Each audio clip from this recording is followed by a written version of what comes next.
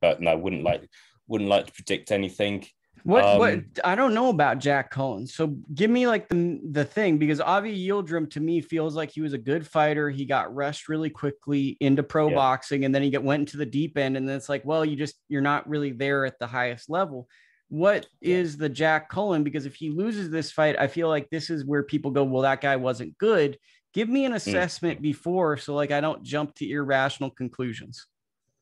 For sure. Like Jack Cullen's a good British British level fighter. He's not like Jack Collins. He's not going to be winning a world title. He's unlikely to be fighting for a world title. But no, he's a good fighter. He beat a young prospect in John Doherty in his last fight, who a lot of people thought John Doherty was going to win. Had a couple of losses in his career, but no, he's a good all round. He's a good all round fighter. And with the Avni Yildirim fight, no, I wouldn't like to predict it. I really wouldn't do. But no, Jack Cullen, like good.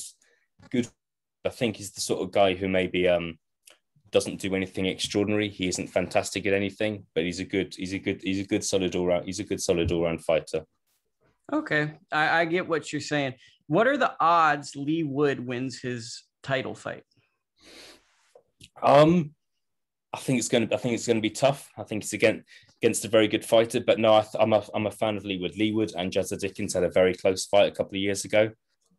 So I wouldn't like to favor. I would favor Kanju, but no, I think this is Leigh Wood's time. I think Leigh Wood, I think he's 32 years of age. So I think it's the kind of story where if he doesn't win, is he going to get another world title shot? Because this kind of came out of nowhere, to be honest with you. So yeah, tough, really, really big ask, but no, I don't see why he can't. I don't see why he can't do it. I think he's a great fighter. Can he match the volume of Can?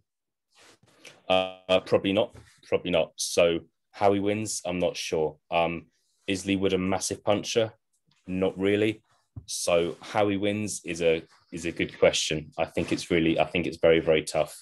But I wouldn't like to predict it at all, to be honest.